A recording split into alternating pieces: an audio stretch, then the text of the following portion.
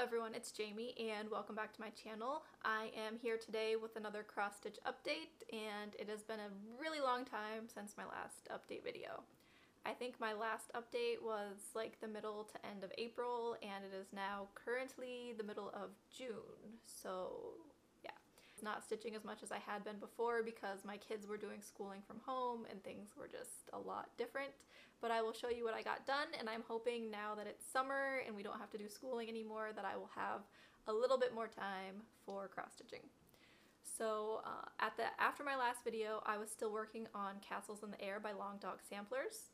I will insert here where it was in my last video, and I was still trying to finish another page before Mania started. So I was stitching on this page here, the middle page on the top row, and I got that finished. And now there are only 2 pages left, and then this will be a finish. So I am stitching this on 18 count Huntress from Picture This Plus, and I am using Silks For You PR 053, and I am stitching it with 1 strand over 1. I am hoping to have this finished by my birthday in July because I finished Death by Cross Stitch last year in July, so I want to have another Long Dog Sampler finish in my birthday month. So that is my plan. So I will be stitching on this hopefully next week because June's almost over. We are almost at July. It's practically here. I need to move my little butt. Okay. So after I finished my page on Castles in the Air, I decided I wanted to work on a full coverage chart, so I pulled out one of my Heaven and Earth charts.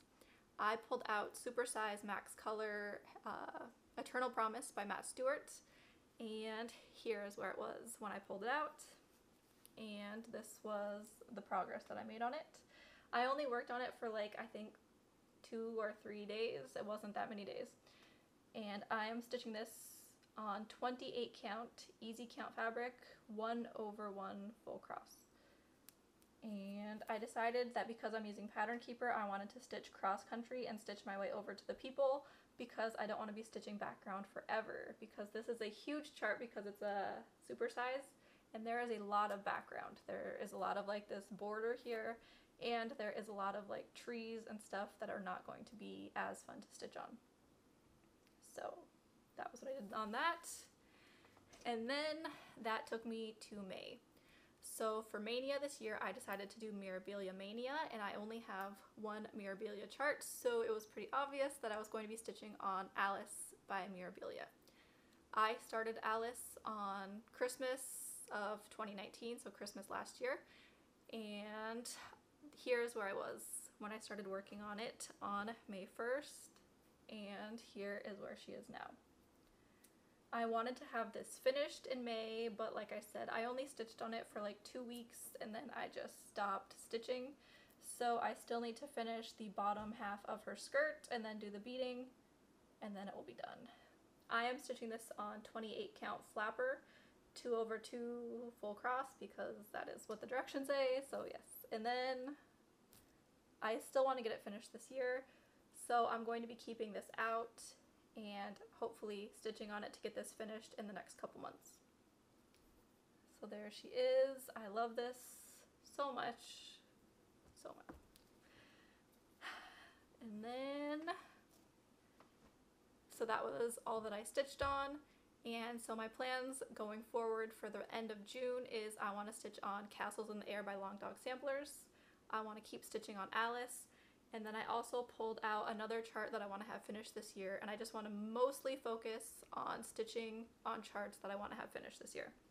So another chart that I want to have finished this year is Mini Home Is Where the Magic Is by Randall Spangler, which is a Heaven and Earth Designs chart. And here's where it is right now. And I just want to keep pulling this out as much as I can to get this finished. Because it's a mini, there are not that many stitches in it, so it shouldn't take me that long, hopefully, if I just keep working on it. And then, yes. Oh, this is being stitched on, what is this, 28 count, even weave, 2 over 1, 10 stitch. And I am stitching this now. I started this chart stitching more just across the top row, filling in all the colors. And after I got Pattern Keeper, I decided I would switch to doing extreme cross country by color. So now I am color completing a color throughout the chart before moving on to the next color. So there's that. And that is all of my cross-stitching stuff except for purchases. I did have purchases. I ended up purchasing, what was the chart? Santa's Workshop color expansion.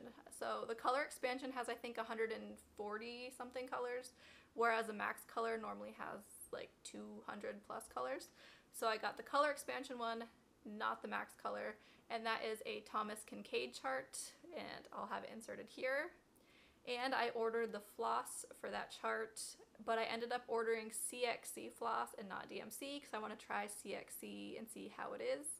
I ordered CXC for Santa's Workshop, and I ordered it for Christmas 2 by Cyril Marchetti, which is a chart that I had gotten previously from the Heaven and Earth Finish Reward program. So if you had finished a chart in the previous year, they would send you a free chart, and I'll insert here what that chart looks like. And so I am still waiting on the floss for that, but that was like, I think 300 skeins of floss is coming, but it's still not here yet. I really want that order of floss to get here. And then I also ordered, what did I order? Oh, I got a Kay's Creation lap stand for Mother's Day. I ordered it for myself. Thank you. I am very kind to myself. And so yeah, I've been enjoying that. I like it. I thought about making a video showing using it because I looked for videos before I got it, and there are videos of like Lowry's and stuff, but there are not as many videos that I could find of the Kay's Creation lap stand. And before I ordered it, I just wanted to see how it worked with Q-snaps, but I could not find a lot of videos of people showing Q-snaps in it. And it works. I have a picture that I will insert showing the Kay's Creation lap stand with a 11 by 17 Q-snap. It fits, it works. I wasn't sure if it would be too large to have an 11 by 17 Q-snap in it, but it was good. So I think that is all I purchased.